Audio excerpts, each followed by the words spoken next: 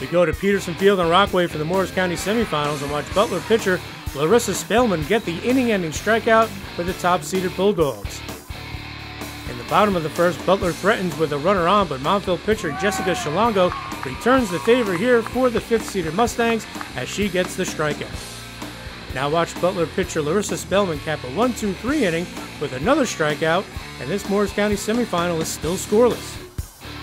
And in a battle of two of the county's top pitchers, it's Jessica Shalongo with another strikeout for Montville, and we still have no score. Okay, we move to the bottom of the fourth, and with a Butler runner on third, watch Montville catcher Tammy Lake with the heads at play, and the great shoot to third baseman Rachel Inglesino for the out to end the inning, and we still have no score. Great throw there by Lake. All right, big inning here for Butler here in the bottom of the fifth. It's Wendy Maurer. Watch her rip this two-out double to left to get the Bulldogs rolling. Then it's Allie Spellman with the slow roller to second as she legs out the infield single, but on the error, Maurer comes around to score, and Butler has a 1-0 lead as Spellman takes second. Now remember, there are two outs, and on this high infield pop-up by Larissa Spellman, Allie Spellman is on the move, and she scores when it drops in, and it's 2-0 Butler as we go to the sixth. Hustle pays off, folks. All right, we all know Montville is never out of the game with the way they hit, and watch Jade Tungle get a hold of this pitch for the solo blast to center, and Montville trails 2-1 here in the sixth inning. That got out in a hurry, folks.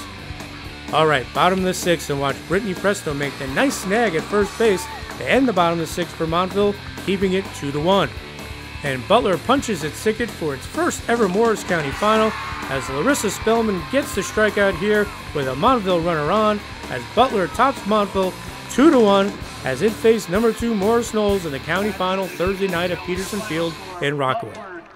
It's definitely a tough game. We had to battle back Butler. We were very confident coming into it, but yeah, we lost, but we're definitely going to come back real strong because I know these girls, and I know that they always have the energy and the confidence to get through anything, even a loss like this. I thought that Butler's a pretty good team. We didn't play our A game today.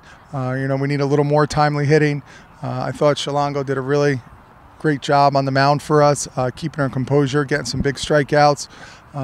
We had one bad inning, and playing a good team like Butler, if that happens, it's going to be tough to win. It's going to be usually comes down to the team that makes the most mistakes, and unfortunately, we made the most mistakes. Jessica, you had a nice day from the circle. Just talk about lots of strikeouts.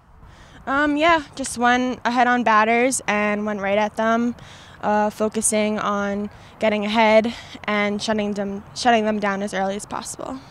Yeah, the season's not over. This is a loss, but you're moving forward hard. You're 11-5 now. You probably get a pretty good seed in the state playoffs. Just talk about that. Yeah, we're really pumped, obviously, with a little bit of a letdown here. We're looking forward and going on to the next big thing for Montville.